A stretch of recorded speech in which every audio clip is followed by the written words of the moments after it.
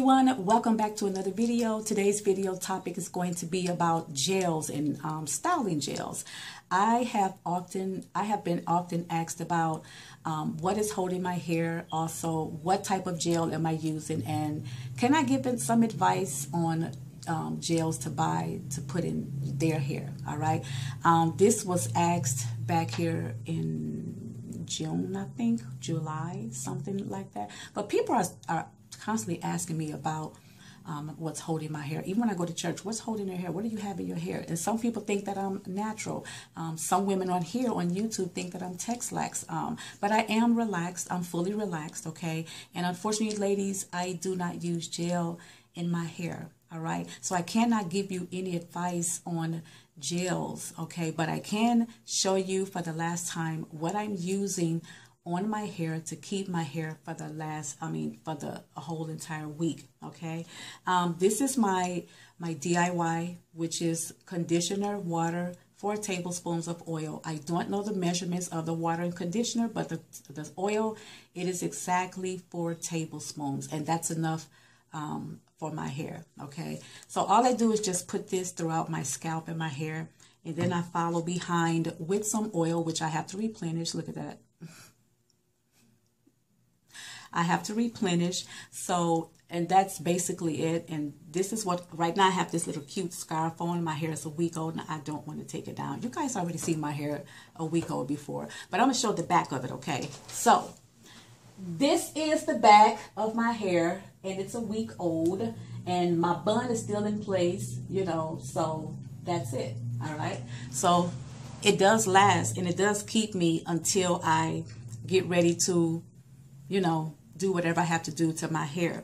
Like I said, I cannot, you know, tell you which gel to use in your hair. You would probably have to ask someone that uses gel, you know, in their hair care regimen from time to time or every other day. I know someone that uses it every day. I've seen a few people on here use it every day in their hair, or they say they use it every day. So I would be hypocritical if I tell you to use something and I don't use it at all, okay? But I can tell you the experiences that I have seen from my family members using gel, even on my grandkids. But anyway, I do know for a fact that gels, they do have alcohol in them and they are drying to the hair at times. They can also leave your hair a little hard. That I have witnessed with my grandkids. I've touched their hair and their hair just as hard as this table, you know, with waves in them, you know. And I would ask, why would you do that? You know, well, Mama, her hair is too soft. I said, girl, they have things out there, you know, to keep her hair up, you know, just put a scarf on it and call it a day. But anyway, like I said, my granddaughter's hair, our grandchildren, on the girl side, their hair is like maybe a 3C, and you know, it's not a thick consistency. It's not thick, you know. It's like more medium type of hair. It's more somewhat like that because my husband's hair is like that too. And I buy grapeseed oil for his hair because he was using the olive oil and it was too heavy for his hair. It was like, you know, too oily for him. So I can't use olive oil either.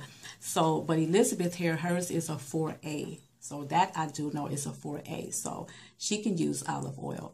But I know that it's drying to the hair and it is prone to breakage. So you have to be careful. And if you use too much of it on a daily basis or every other day basis, it will like fade away your natural hair color. That I do, and I have witnessed that too.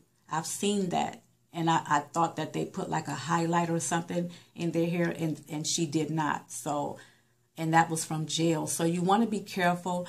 Do your research when it comes to using gels, or if you're thinking about using a gel, do your research first before you go out and buy it. Okay, do your research first. And then I heard a lot about this one particular gel that has an ingredient in there that can cause cancer and also birth defect. So you want to be careful, but you know, just read the ingredients, okay? Because all things are not good when it comes to our health and also our bodies and hairs and things like that. That's why you should do your research and look at these ingredients and find out what you're putting on your skin, you know, and in your hair. All right. So I hope and pray that this video helped you. I really do. And I'm sorry once again, I couldn't give you any answers on which gels to go out and buy or anything of that sort.